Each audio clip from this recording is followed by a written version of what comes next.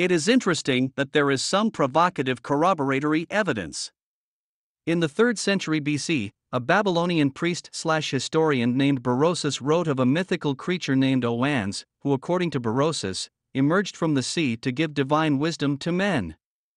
Scholars generally identify this mysterious fishman as an avatar of the Babylonian water god Ea, also known as Enki.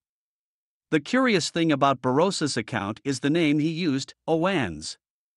Berosus wrote in Greek during the Hellenistic period. Oannes is just a single letter removed from the Greek name Ioannes, which happens to be used in the Greek New Testament for Jonah. As for the I being dropped from Ioannes, Professor Trumbull writes, in the Assyrian inscriptions the J of foreign words becomes I, or disappears altogether, hence Jonas, as the Greek representative of Jonah, would appear in Assyrian either as Ioannes or as Oannes. Nineveh was an Assyrian city. What this essentially means is that Berosus wrote of a fishman named Jonah who emerged from the sea to give divine wisdom to man, a remarkable corroboration of the Hebrew account. Berosus claimed to have relied upon official Babylonian sources for his information.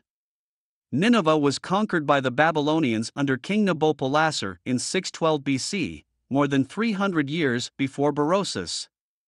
It is quite conceivable that record of Jonah's success in Nineveh was preserved in the writings available to Berosus.